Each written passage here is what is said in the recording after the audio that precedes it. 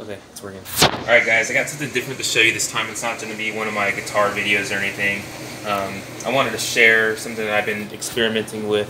I've been juicing a lot lately, and I'm actually 2 days into a 3-day juice fast that I'm trying to do, or a raw fast that I'm trying to do. So I'm going to share with you one of my recipes that I do in the morning, which includes watermelon, apple, and celery. And what I'm going to do is I'm going to show you how I cut it in a way that we're actually going to juice the peel afterwards. So I'm going to show you how we do that. But I thought I would just make a video showing how I'm doing these juices. I made one this morning, a whole bunch of like beet juice. I think I made like, let's see, 32. I think I made like a 42-ounce juice this morning, and then I saved like 16 ounces of it. So that's in there. Just like beet juice, apple, ginger, celery, and a lemon. Okay, so when I'm cutting this, I'm just trying to get all the green parts out. It's alright if they're still white. As you can see, I still got a little bit of white on there, so I'm not going to really care about that. But don't throw these away. This is what you're going to want to juice afterwards. It's going to be kind of like a green, brown, depending on how what's left in your juicer after you're done, or when you start this. But it's usually like a really dark green color. I'm gonna say it's not gonna taste the best, but it's gonna have a lot of nutrients in it, because a lot of the vitamins and nutrients that we want from this watermelon are actually in the peel. So let me go ahead and show you how I do that. That one's kind of, yeah. See, it's don't take your time doing it. You don't have to be in a hurry. I'm just kind of showing you a few examples here. So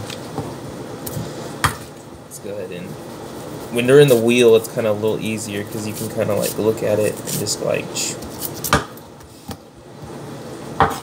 kind of an easy way too. This is just because it was the end. When they're cut like this in the slices, you can just put on the cutting sheet, just kind of like, cut away the excess on the edges there. Okay, so there we go. I'm not going to bore you with cutting anymore, but just so you get an example. And we're just going to cut them in a few slices here, and then I'm going to show you the juicer work. I think you can kind of, yeah, you can see the juicer right there. Alright, so we'll plug it in. Alright, so here we go. I was making carrots this morning, so it might come out kind of weird at first, so, but it'll turn all like super pink really soon.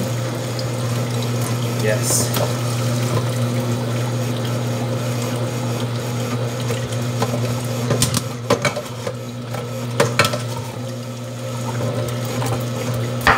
And I'm not following any kind of like recipe or anything. I just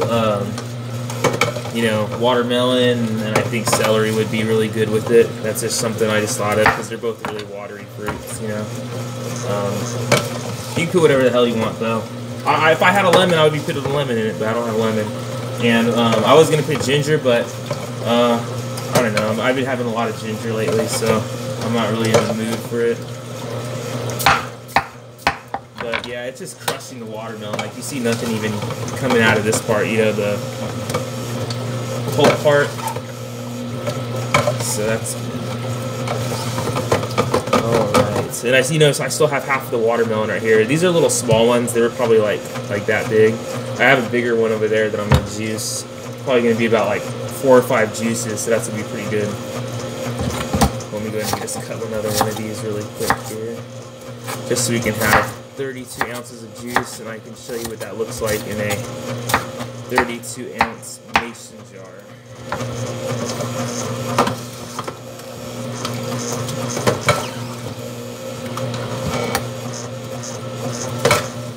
So right now, this is going to just be pure watermelon juice. I'm actually making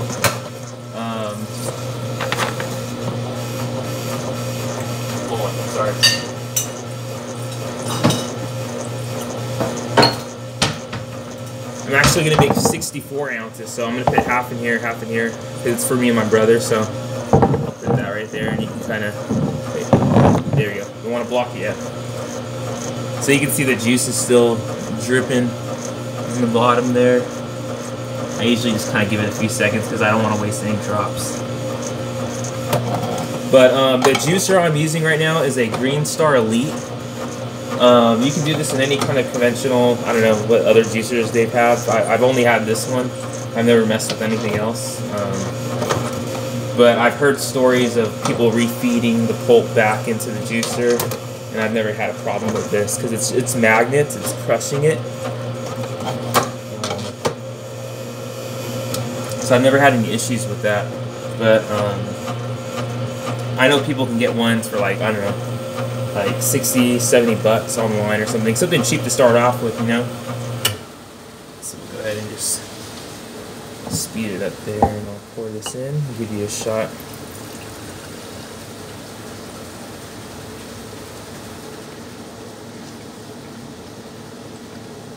And I'm actually just going to fill this because I want to drink it right now.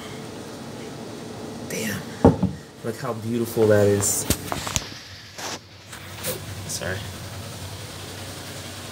Nice and pink. It's kind of trippy on me.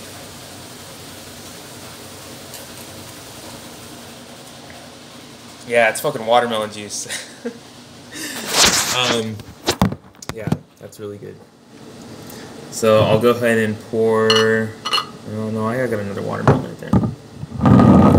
So just imagine that I just put half a watermelon in. We'll start so you can kind of know the recipe. I did half a watermelon and kind of just throw a few celery sticks in there.